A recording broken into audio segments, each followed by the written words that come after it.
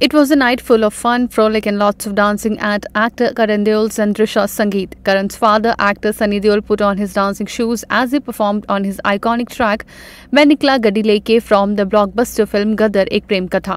For the performance, he dressed up as his character Tara Singh from the film in a grey kurta, patiala pajama, brown blazer and black shoes. He also sported a brown turban. Veteran star Dharmendra was also seen happily dancing on stage with his grandson on the track Yamla Pagla Divana at his sangeet ceremony. The sangeet took place on Friday night and had the Deol family in attendance. Several celebrities, including Ranveer Singh and his family, were also spotted at the sangeet function. A video of Ranveer is also going viral on social media where he is seen dancing with Karan. Bobby Deol was also seen enjoying to the fullest at his youngest nephew's sangeet ceremony. Karan is all set to tie the knot with fiancée Drisha Acharya on June 18. Karan made his Bollywood debut with the 2019 film Pal Pal Dil Ke Paas. He was later seen in Vele and will next be seen in Apne 2. INS report.